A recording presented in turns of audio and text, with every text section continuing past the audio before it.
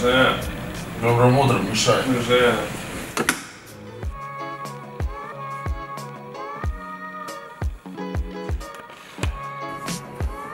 Че говоришь? Вообще не спал ты, Миша. Угу. Ну, сейчас уедем, ты ж поспишь, ляжешь, отдохнешь. А ты на моей кровати будешь спать или на калька?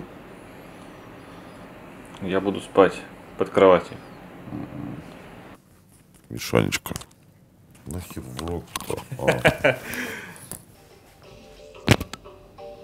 Со силой воли в кулак встаем. Давай убери этот свой кулак и иди. А так утро же не начинался. Ни один фильм. Прикинь, миллионник сразу же. Думаешь? Ну да. Сюда. Он кого-нибудь, может, приводил сюда, я оставил. О, смотри. Ничего себе. Ничего себе, это майка, да? Какой Вот себе это. нацепил. Красава. Четкий. Какого поднятия, блин. Добрым утром, Владимир Игоревич. Для поднятия боевого духа, блин. Вчера мы видели вашу майку, блин. У вас такая гладкая рука, Владимир Игоревич. Что вы говорите? А у вас такая мозоль, вот это вот сюда. Да.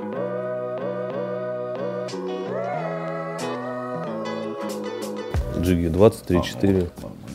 Это 18, 14 и 18. Берем всю коробку и все, чтобы не думалось. А здесь крупняк, а и вот 18, я тебе все припас. Это 26, больше нет 23.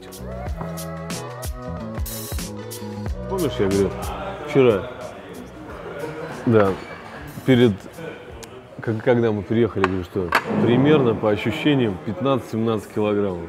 Ну, я не приукрасил, оказалось 18 вчера.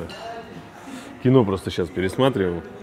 Вчерашнюю версию Мишаня уже за ночь смонтировал, так что с первого тура кино уже получается уже на YouTube-канале Volga Baits. Если кто не смотрел, как в первом туре, эту драматичную шнушую драму, можете посмотреть, а мы пока позавтракаем. Единственное время, когда можно почитать комментарии Мишань и ответить подписчикам, нашим любимым.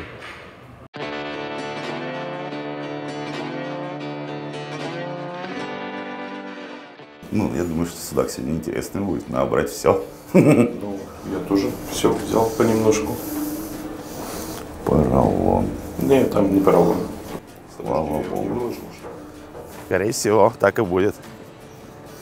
На судаковых точках будут клевать сегодня щуки. Кто-то поймает десятку, кто-то поймает за десятку, кто-то поймает двенашку.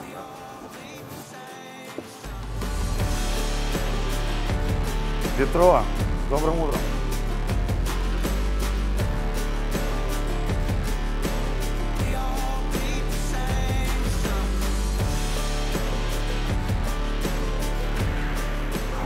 Напутствие болельщикам. Не только год был этот тяжелый, но и вчерашний день был тяжелый. Сегодня вы думаете, будет день легче? Нет, он будет тяжелее, потому что мы вчера проверили судаковые точки. Судака там нет. Так что... Так же, как и щуки. Да. Взяли все виды приманок, потому что думаем, что сегодня судак будет капризный. Колек, а у нас 23-х вообще нету, что ли, этих? Че? Чупителлы? Да. Ну, все, что Только есть. вот эти. И на мышах. И все. А 9 штук, которые привозили, мы же ничего не отрывали. Так вот, они лежат 2. Где-то еще запасные. Это, по-моему, 26-й вот этот. 23-й. Юрий, запас, я тебе говорю, вот вчера меня в какой-то момент, когда вот это... Я уже думаю, что все, ханат, это как он, голубика кончается.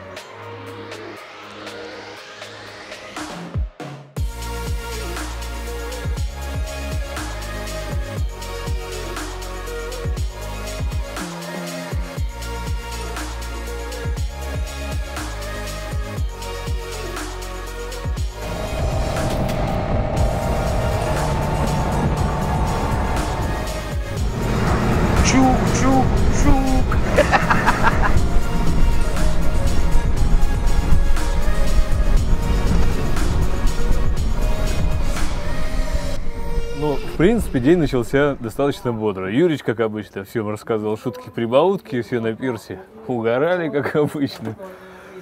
Ну и мы сегодня поехали, в общем, в низа пробивать судаковые точки.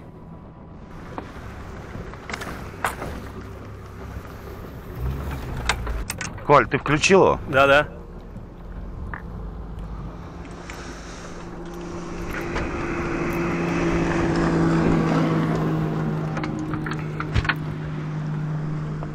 А что, смотрел, рыба есть, нет? Смотрел. У тебя есть рыба? Ты что-то сострел сейчас или казалось? Вон твоя рыба стоит.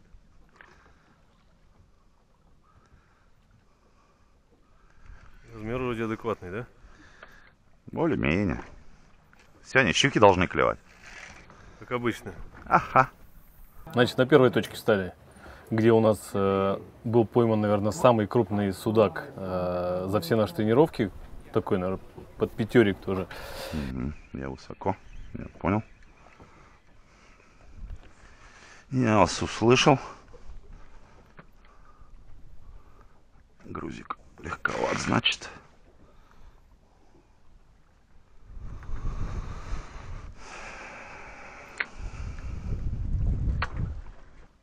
Даже не промазывал ни разу. Уже на 10 ловлю. Что ты говоришь? На 10 граммов пишу. Ничего не получилось, поехали дальше.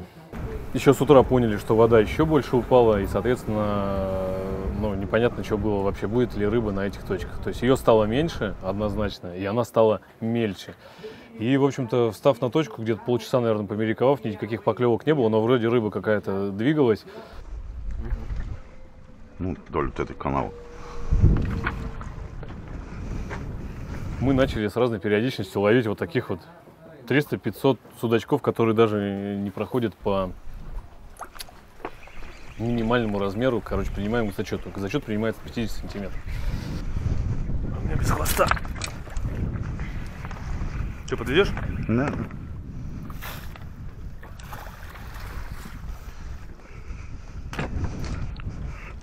Да, я... Разберешься? Да. Лови. От нуля ушли, Юрий. А у меня хвост сожрало, пока парило в слое. Ну, они все там сзади стоят. Такого, да?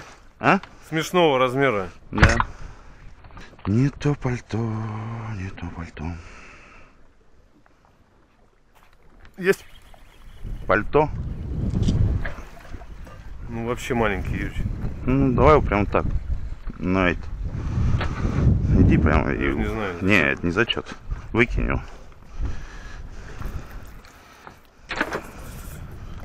Ну и периодически полавливали вот таких вот недомерков. В какой-то момент Юрич впорол пятерину, и жизнь заиграла новыми красками.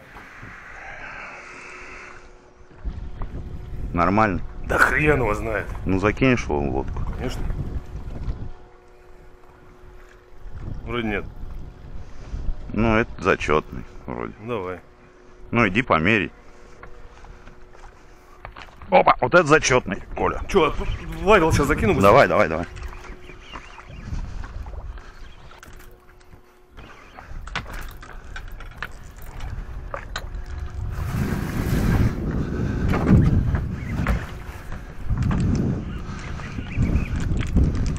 Я иду.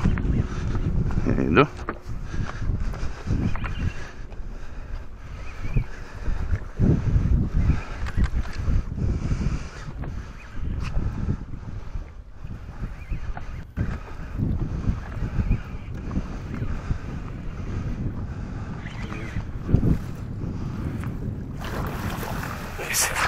Это зачет.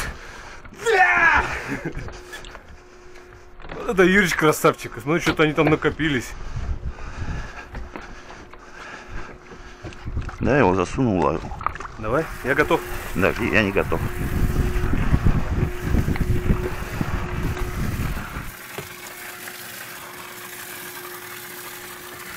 Коль, помоги-ка мне лучше. Иду. Подсачник убирай. И дай мне иголку. Вон. Мне инструмент, наверное, нужен. Даю. Аккуратно. Ага. Ювелирный. Так, стой. Тот самый чупитейл. Давай, давай. Давайте поколю. Главное, чтобы он язвы свои не дотронулся. Че ты? Не знаю, по-моему, размер не тот. Да? Ну, туда срочка. Если вдруг. Ну, держи его тогда пока. Вот. Да выкинь его нахрен, дай поймаю нормальных судаков. Иди отсюда, блин. У тебя только брызги, блин. Ну-ка, отпусти, он стоит вообще или нет? Слушайте, отсюда. Полуворота. Вот встал. Ну, он сейчас отойдет. Давай, пускай, плавай.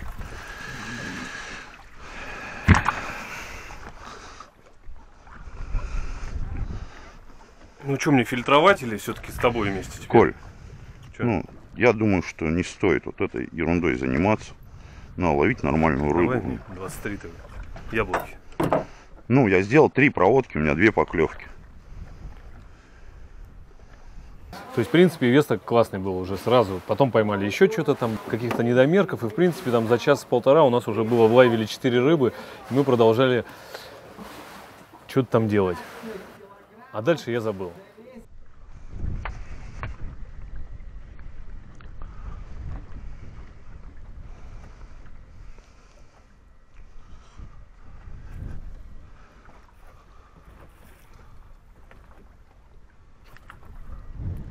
Хорош. На щуку похоже. Сань, ходи оттуда. На щуку С похоже. подсачника. Очень прекрасно. Саш, ты на подсачнике стоишь.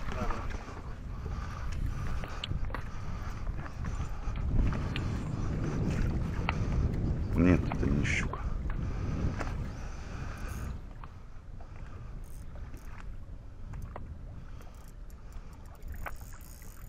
Это щука.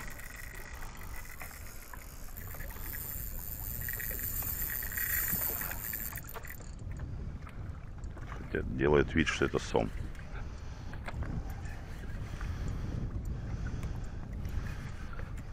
Больше на сама похоже. Ну да.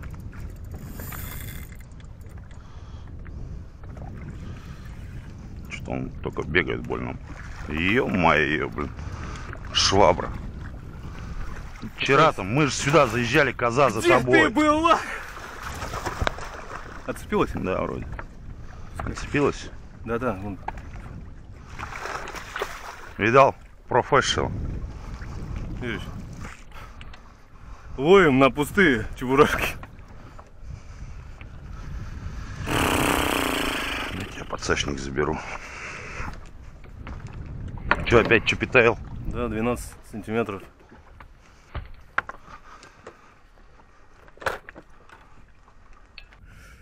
Что-то так руки подтрясываются. А вот если бы были правила, как на отбор Грюден спал Open, то в принципе могли бы сегодня одну щучку доловить. Сразу фигак 7-8 килограммов ловил. И уже бы песни пели бы другие бы. Да? И втерло так, как в последний раз. Фух.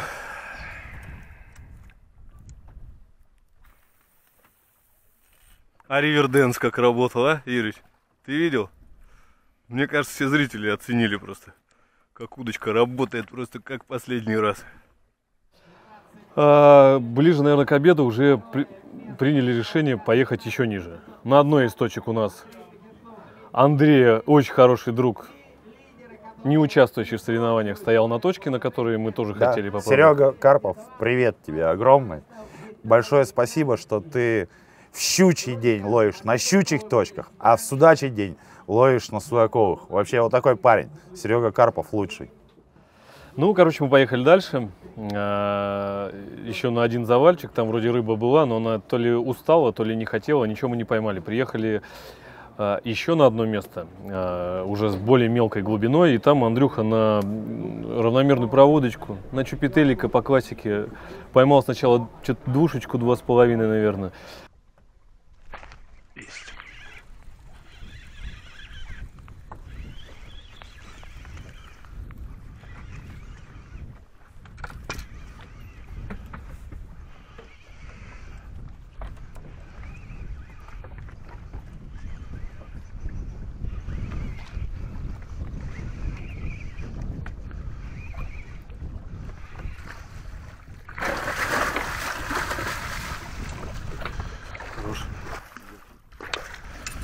Потом еще что-то поймал.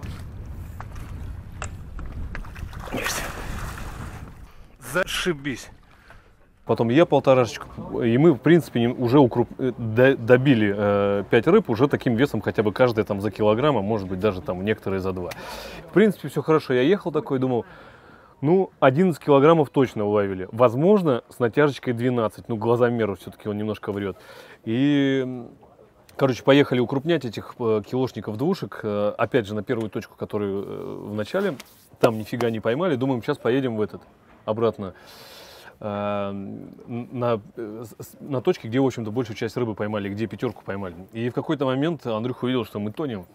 Саш, нас топит, видишь? Вода заливается. Там дырки, вон там вот, сливные. И через них же заливается вода. Как сливается, так и заливается.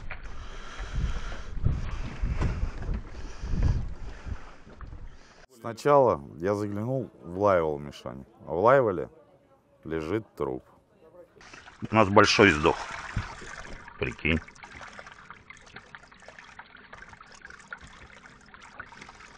То есть он так-то стоит. Мы его пытались он не лежит, привести. Он стоял да, как он, живой. Представляешь, то есть судак, он, ну, то есть если он мертв, он лежит либо на боку, либо всплывает кверху.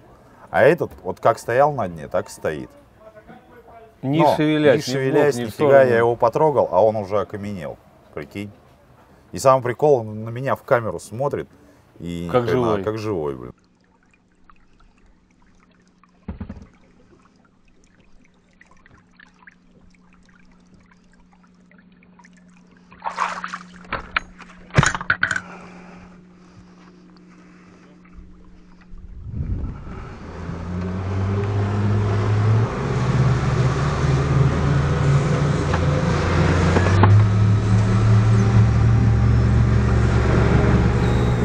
Поехали что-то там пытаться укрупнять. И в этот момент у нас навернулась основная помпа. У дополнительной помпы навернулся поплавок. Мы начали медленно тонуть. Потому что в лодке было уже воды очень много. Дело в том, что когда оператор всегда хочет снимать как бы нас спереди. То есть ему не нравится со спины, чтобы там на носу встать и снимать. Он встает вот сюда вот на ту площадочку. А когда он встает на ту площадочку, у нас вот здесь вливные отверстия, они погружаются в воду. И через эти отливные отверстия водичка набирается в лодку.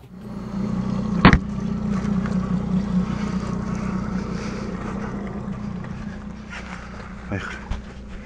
Поехали.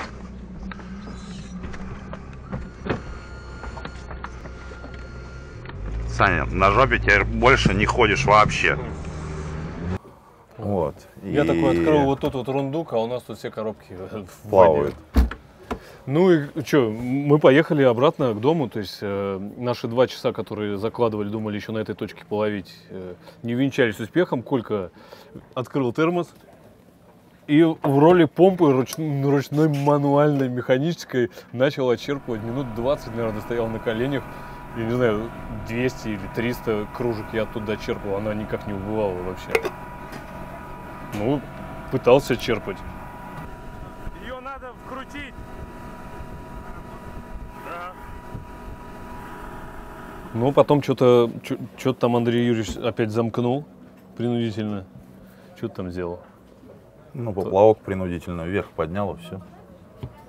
И начал откачиваться. Да. Вода ушла, мы там вблизи здесь уже старта заехали, поймали еще одного, какого-то там полторашника, наверное. Ну, И что-то всё. такое, да, кило плюс точно. Не самого мелкого поймали. Немножко укрупнились, то есть, ну, где-то граммов 300-500 мы еще прибавили.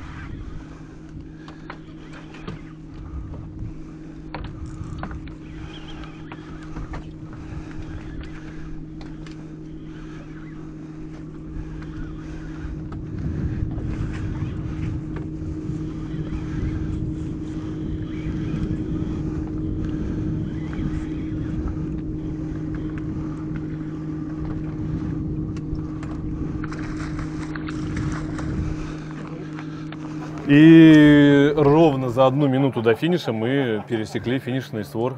А еще, кстати, минутку опоздали, вы могли бы еще минус килограмм вычесть по правилам турнира Pro Angers League.